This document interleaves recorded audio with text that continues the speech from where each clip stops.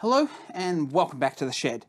In today's episode we're going to be restoring this old vintage Disston hand saw. Hope you enjoy. So the first step in this process is to remove the handle, and then we will get on to removing the rust on the saw plate. Remember, with everything, always try to get a screwdriver that fits your screws best so you don't burr them out.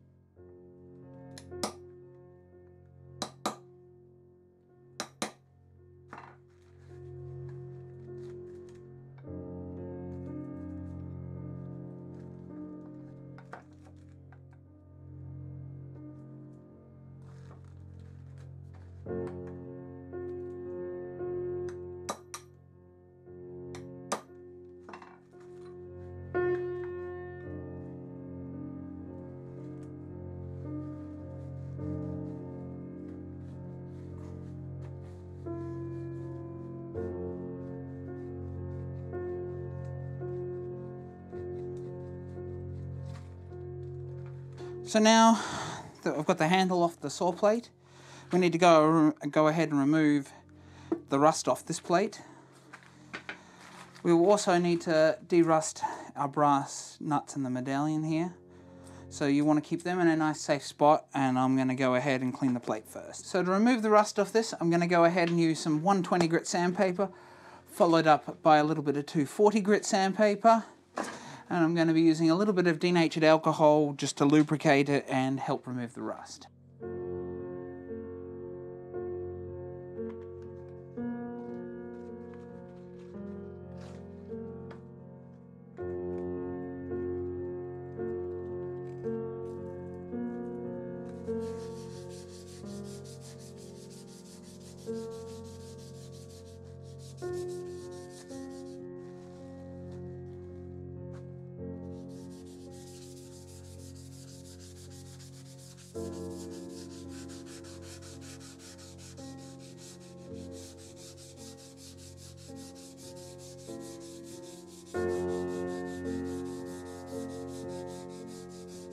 I like to keep a little bit of paper towel on hand just to continually clean it back, just so you can keep track of how you're going with the rust removal.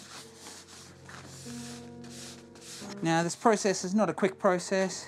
Take your time, enjoy the process, and you can go much lighter if you need to. If there's an etching on here that you want to maintain or something, go ahead and use some steel wool or some very fine wet and dry sandpaper if you could see that there's an etching in here. But in this case I don't see one at this stage, so I'm just going to go ahead with this 120 grit until I've removed it all.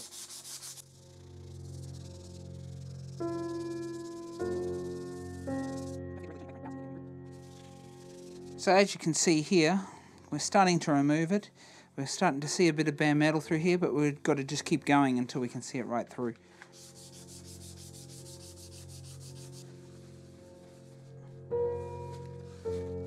Some of these darker marks you can see here are pitting marks, and we'll never remove those. You could, but you're going to remove too much metal that it's not worth it.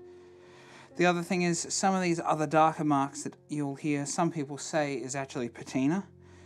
Yes, in some way it is a patina, but a lot of these darker marks that you see here are actually heavily ingrained rust. And yes, that brown or black colour from the rust does help to preserve the metal, and you could leave it, or you could remove it. It just depends on the level of restoration you want to go to. But you can see here, there's still some brown around the edges here. We definitely want to remove all of that.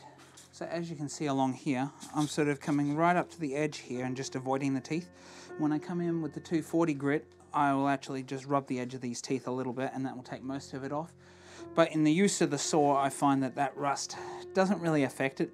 It doesn't affect the cutting edge, And I find once you start putting it through the timber, it tends to take that rust off and it's not a problem anyway. But it's up to you. You can rub it back, but I would suggest not doing it with the really coarse sandpapers. Been right across this and removed the rust over pretty much all of it now. So I'm just going to come back and give it a wipe back just to make sure I haven't missed any. And we can see that that rust dust is all gone now. So now what I'll do is I turn it over, complete this side first. Once I've done that, I'll come back on with a 240. We will also clean up these edges of the plate, and then we'll move on to looking at the handle. It's time to grab the 240 grit sandpaper, continue with the same process. If there's not so much dust flying around, you don't necessarily have to use methylated spirits or denatured alcohol at this stage. You can if you want. I like to do it sometimes. On this one I don't think I will. There's not really much rust left, but the fine sandpaper will actually continue to refine this and smooth the surface out and remove the smaller bits of rust in between where the heavier sandpaper goes. With this sandpaper, as you can see, I'm coming much closer up to the teeth, and I'm actually going right over the teeth here. It's not going to affect the sawtooth that much. But on the whole, normally I find there's a little bit of rust left along the edge of these saw teeth here, and it doesn't really matter. Of course, as always, there's more than one way to remove the rust off these old tools. Sandpaper I like because it's a very quick process to go there, and you get gratification pretty quickly, and you can have an entire handsaw de-rusted and ready to use practically inside a couple of hours. Now, obviously for me it's going to take a bit longer than that because I'm filming, but for you guys it should be a relatively straightforward process. Now, obviously if you've got a lot of deep pitting, you're not going to be able to restore a saw like that as well as one that has minimal pitting such as the one I have here. Now, it always pays when you're buying second-hand tools is to look out for these signs of pitting and stuff, darker colours, different shaping on the metal. So I just think that you need to have a better look at photos and ask for more photos if you're buying them online or from auctions. And in person, have a very good inspection of the actual tool. Try to make sure you get a saw plate that's straight. Try to get a saw plate that has all its teeth and none of them are broken off. Although we can reprofile teeth and we can re-add them, it's just a lot more work. So I find that if you spend a little bit of extra time in obtaining the tool, you're going to have a much faster and easier result at the other end when you come to restore it and use it. Always going in the grain of the metal. Yes, metal does have a grain, and it's usually in the longitudinal grain of it, so it's normally in the length of it.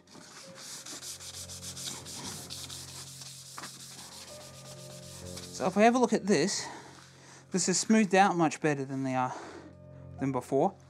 And if you look closely, there's more metal showing through, but it is keeping the darker marks, which is your patina and not necessarily rust in this case. And it's also shined it up to a degree. If we look at this side, it's not quite as shiny, it's duller. So now that I've gone ahead and used the 240 grit on this side of the plate here, I'm going to go ahead and do the other one.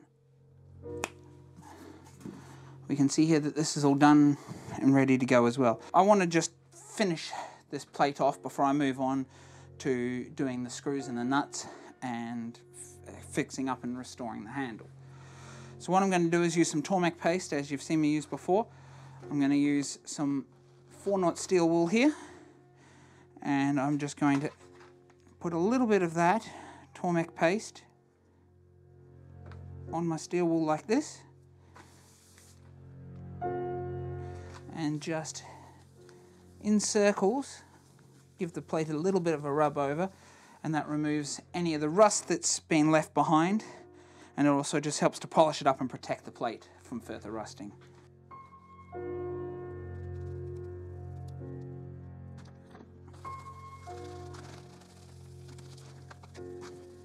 Now that I've done that, just come back with a bit of paper towel and just buff it out.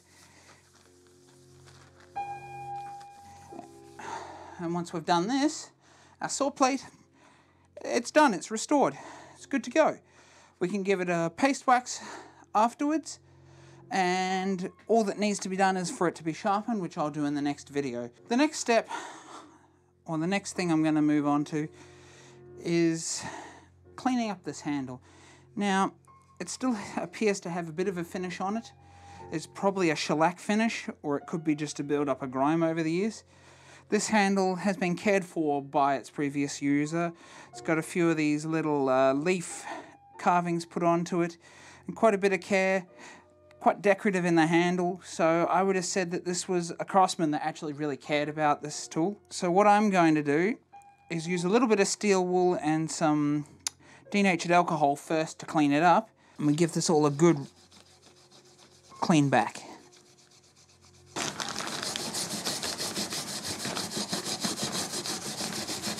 Now you can see how this steel wool tends to disintegrate a little bit on the surface, so you could use something like a very fine Scotch-Brite pad as well.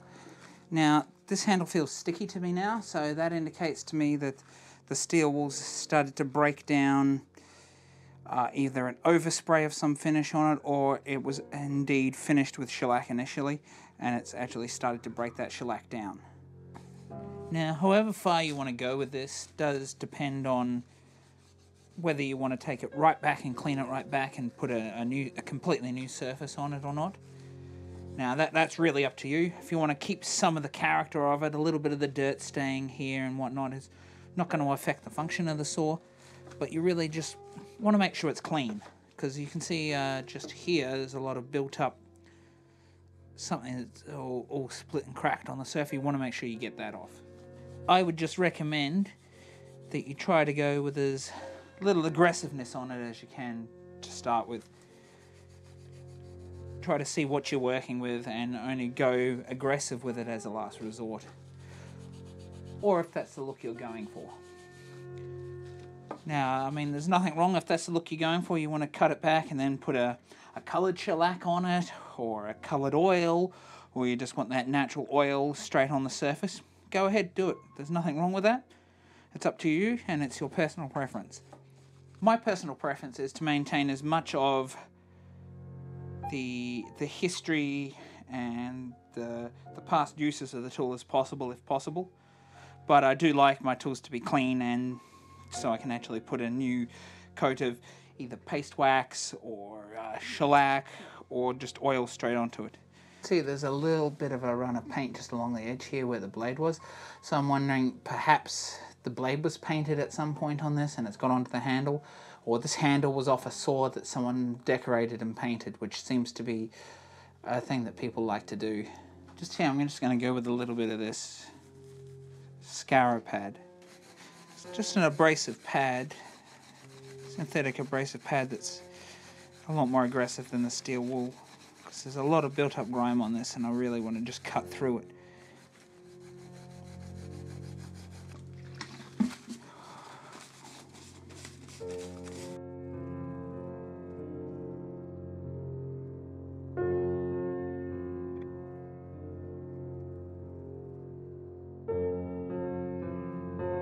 So what you can see here is there's still quite a bit of dirt, especially in the relief carving stuff that's here.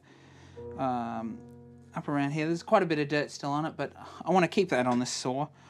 I just want to keep it as the as a bit of a wood patina, if you will, and to just show some of the history of the tool, and just show that it's not a new tool.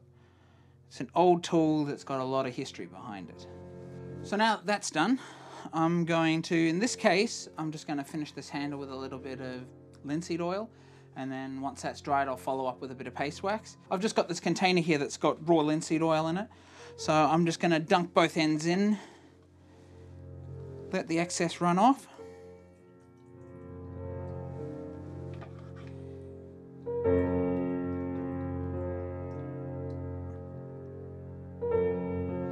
Let that run off, and then I'm just going to use my fingers. You can use gloves if you want, or a rag, it doesn't really matter. Obviously if you're using store-bought boiled linseed oil because of the chemical dryers, I very much recommend that you use gloves, because those chemical dryers are not going to be good for your skin. So now what you do is we just let this sit here, let it soak up what it wants. If there's any areas that look like they're dry, we'll add a little bit more linseed oil to those areas, let it soak up. But since this has been finished prior and looks like the wood was sealed with some old shellac, this wood shouldn't be too thirsty and shouldn't want to take up too much oil. It's been about 10 minutes of this sitting here, and as you can see there's still quite a bit of the oil actually just sitting on the surface. This handle's not really absorbed much. So what we want to do is use some paper towel and wipe all this excess off. Any of this excess, if it stays on here, as it dries and polymerizes, as polymerizing oils like linseed oil does, it'll leave like a thick skin, which will be really just horrible. So we just want to wipe all this excess off. Be very thorough and be careful with your rags. Linseed oil can spontaneously combust, so you want to lie your paper towel out flat somewhere for it to dry before you throw it in the bin. So while we set this aside and let that dry, I'm going to bring the screws, medallions and the nuts across, and we'll give them a clean up while we wait for this to dry. As you can see, they look like they're brass because they've got like this greeny blue sort of copper corrosion on them. So what we're going to do is get all this discoloration off them. Now if you soaked your saw plate in vinegar, you could go ahead and throw these in the vinegar, and then all they would have needed was a quick rub back, and that is actually probably the quickest and easiest way to actually clean these up. So the options are, you could use a quite aggressive pad like I've got here. You could use some less aggressive Scotch-Brite pads. You could use some steel wool, a wire wheel, or if you're doing it by hand, you can also use a strop to clean them up. Now, if anyone saw my restoration of the No. 5 Stanley hand plane, I'm going to use the exact same process that I used there, which is going to be partially steel wool, partially the strop, and I'm also going to add this quite aggressive scarab pad just to remove that gunk off the outside.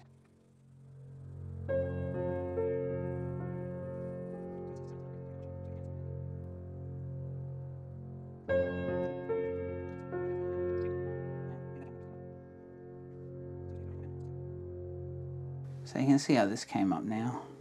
Yeah, there's a little bit around the lettering here that I couldn't remove, but that doesn't really matter. So we're just going to leave that and we'll move on to the rest. So now we've finished cleaning up the screws for the handle. The handle's been drying. What I'm going to do before I paste wax the handle is we're going to put the saw back together, and then we'll paste wax the handle and the plate all at once.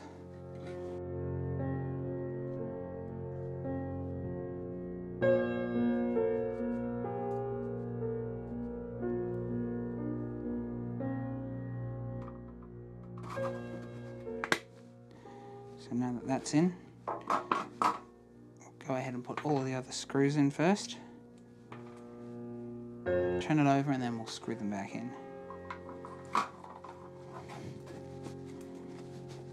And you just got to sit here and rock it for it to fit. And then if it still doesn't fit, hang it off something and just give it a little tap and just seat it.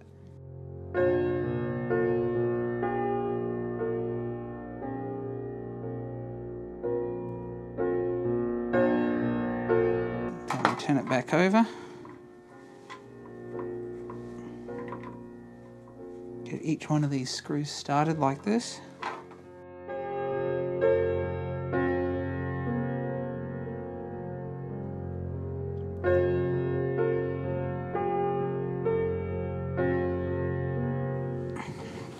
So these ones are done up as tight as they can go.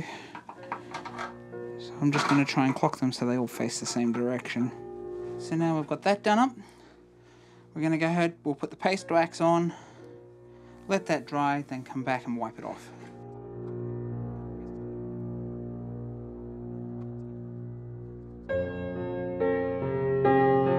So this saw's been waiting around 10 minutes now, so we come back, wipe it back.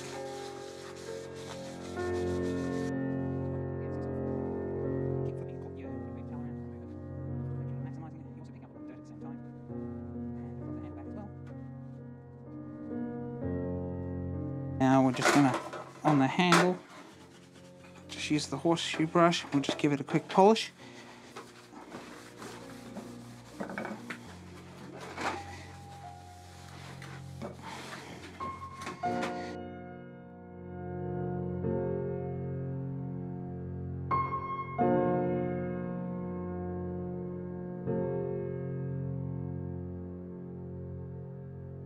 So there you have it, folks. That's how you de-rust and clean up and reassemble a handsaw. In the next video, we're going to be sharpening the saw. Thank you for watching. I hope you enjoyed the video. If you like what you saw in this video and would like to support me and allow me to continue making these great videos for you, please consider liking and subscribing and checking out my Facebook and Instagram pages. I also encourage you, if you have any questions related to the content in any of my videos, please leave it in the comments below and I'll try to get back to you. Thank you.